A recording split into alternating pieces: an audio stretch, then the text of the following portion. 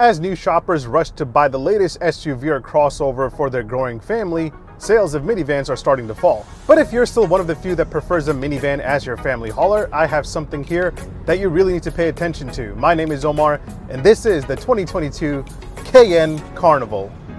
It's really a Kia. The badge just looks like KN. I really like it. I think it's much better than the last one, the 2022 Kia Carnival.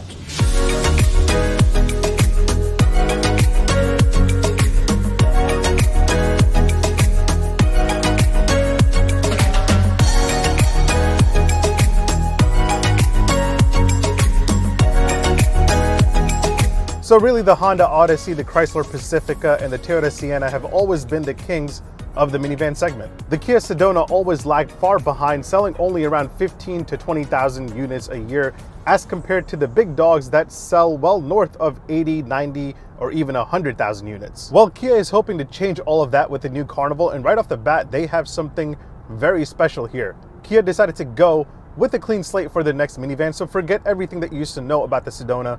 I mean, forget the Sedona altogether, because the Kia Carnival is so good that it may even steal some buyers away from the SUV and crossover segment. Now, before we get into our tour, let's talk about how the Kia Carnival drives. It's powered by a 3.5-liter V6 engine, pumping out 290 horsepower, which is good enough for your daily minivan needs. More importantly, this thing is insanely comfortable. I've been driving this around for a week, and I have to say, this is one of the most comfortable minivans out there. Not only that, it really feels well insulated, and because of that, it feels much quieter than the competition. There's not much to go on and on about here because this is a minivan after all. It does have some drive modes, and when you pop it into sport mode, nothing really that exciting happens except the gauge cluster does a nice animation and it revs a little bit higher. But yeah, comfort-wise, which is one of the most important things to minivan shoppers, this definitely checks the box. That said, let me give you a quick tour of the Carnival, and then I'll give you my opinion on how this stacks up against the competition. Make sure you hit like, make sure you hit subscribe. All right, let's do this. I always feel like I have a cheesy smile when I say, let's do this. It's very cheesy. I don't know why I do that. All right, so let's kick off this tour by taking a look at all of the cool and interesting things that you should know about the new Kia Carnival. And since this is a minivan, we're going to start off by taking a look at the second and third row. Now, if you go for the Carnival SX Prestige, you'll get second row VIP lounge seats. Push this button right here and the second row will go into a full recline position automatically, so the people in the second row can really kick back and relax. That is pretty crazy, to be honest. Not only that, you can bring up a footrest so you can chill in the ultimate lap of minivan luxury. Oh, and I totally forgot to mention, you also have something called wing out headrest, so you can literally adjust it to hold your head in place while taking a nap. Now, those aren't the only adjustments you can make to the second row seats in the Carnival. This latch right here will allow you to move the second row forward and backward, which you can do in other minivans, so it's not that surprising. But in the Carnival, you can use another latch to go side to side, which is something I haven't seen in many minivans. Now let's talk about getting into the third row. The easiest way is to just walk through the middle of the second row. And at this point, you're probably wondering, doesn't the second row fold up and forward or do some cool transformation to make it easier for you to climb into the third row? Well, not in the SX Prestige. Since the VIP lounge seating already has so much going on, you can't just fold them forward. You basically have to use the seat controls and wait. That said, let's climb into the third row and see what you're working with. I'm about 6 foot tall, so climbing even through the middle of the second row is a bit challenging for me. But once you get back here, the legroom isn't that terrible because I've moved this seat all the way forward, so the second row slides forward and backwards as I showed you earlier. I moved this one all the way forward, this one's all the way back, and even with it all the way back, it's still not that bad. And once you get back here, there's not that much excitement. You have some cup holders, some storage, a USB-A port, and a shade, which you don't see quite often in the third row. Next up, the Carnival SX and the SX Prestige come with a dual screen rear entertainment system. And it's not just any entertainment system. You've got 2 touchscreen displays on the back of the front seats, and the whole system actually has built-in apps. So you can read the news, listen to sounds of nature, or watch the latest episode of Squid Game on Netflix. You can also watch your favorite streamer on Twitch or watch the latest car review by Omar Drives, which is what I would do. I recommend watching that. Now, if you have younger children, you can activate the kids theme. There you have things like Baby Shark, any USB content that you might want to load here, or YouTube Kids.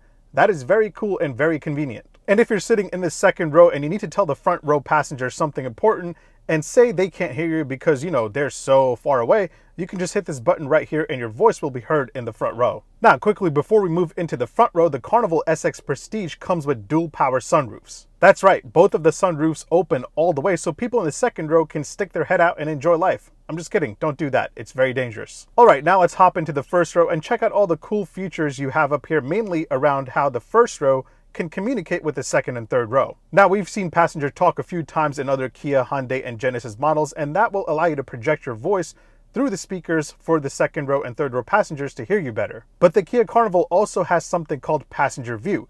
Click it and you can get a better view of what's going on in the second and third row. You can double tap to zoom in on each passenger, and you can also activate passenger talk right here from the screen. Now, if your kids in the second row and third row are sleeping, you can activate quiet mode and move all the sound to the front so the rear passengers can get some rest. That said, I can go on forever and ever because the Kia Carnival has a bunch of cool and interesting features, but a lot of them I've covered in my other Kia, Hyundai, Genesis reviews. I'll link some of them in the description below and you can check them out for a deeper dive, but let's do a quick rapid fire session covering some of the more important ones. Like other high-end Kia trim levels, the Carnival SX Prestige also gets a digital gauge cluster display. Nothing too fancy though, it'll do some animations as you circle through the drive modes, and that's about it. Funny thing here is that the Carnival looks like it's on a racetrack when you're in sport mode. Who out there is taking the Carnival on the track? You do get these really useful blind spot cameras like on other Kia, Hyundai, and Genesis models. I think more automakers should definitely do this. You also have a 3D surround view camera for the Carnival, which makes it useful when parking this big minivan. Cool thing here is that you can actually zoom in and also zoom out. Never seen that before. And yes, this also has sounds of nature, so you can relax from your everyday commute road rage. And like most other Kia, Hyundai, Genesis models, you also have the smart trunk or smart tailgate, where you just walk up to the back, and if your key is in close proximity, the trunk will just pop open. But, and I just discovered this, the Kia Carnival also has smart doors. It works the same way as smart trunk, so if your key is in close proximity of the sliding doors, they will pop open. Very useful for parents who are carrying their kids or a bunch of items to pop open the door without using their hands. So how much do you pay for this Carnival ride? Well, pricing starts at $32,100 for the LX trim, the EX starts at $37,600, and the top of the line SX Prestige starts at $46,100. As tested here, you're looking at $47,770. That said, if you want all the bells and whistles that you see here, you'll have to ball out and go for the SX Prestige. I see most buyers starting at the EX trim because the LX trim is pretty bland on the inside. The LX does get a long list of standard features like an 8-inch touchscreen display with Apple CarPlay and Android Auto, but overall it feels very budget. The EX is where things start getting a little interesting with the upgraded 12.3-inch touchscreen display with Apple CarPlay and Android Auto, as well as navigation. You also get tri-zone climate control, heated front seats, which by the way you can get on the LX only if you go for the seat package upgrade. The EX also adds the smart power tailgate along with highway driving assist with navigation-based adaptive cruise control. You also get a few exterior and interior upgrades like 19-inch alloy wheels and better accent trim on the inside. And then the SX is where things start getting a little bit more luxurious with everything from the EX Plus, ventilated seats, cooled front seats. I will never call them ventilated seats. You also get the 360 surround view camera. The rear entertainment becomes standard here, although you can add it on other trims for an extra $1,500. And then again, you get a bunch of exterior and interior upgrades like a sharper matte chrome grille, 19-inch gloss black wheels, and a bunch of chrome trim.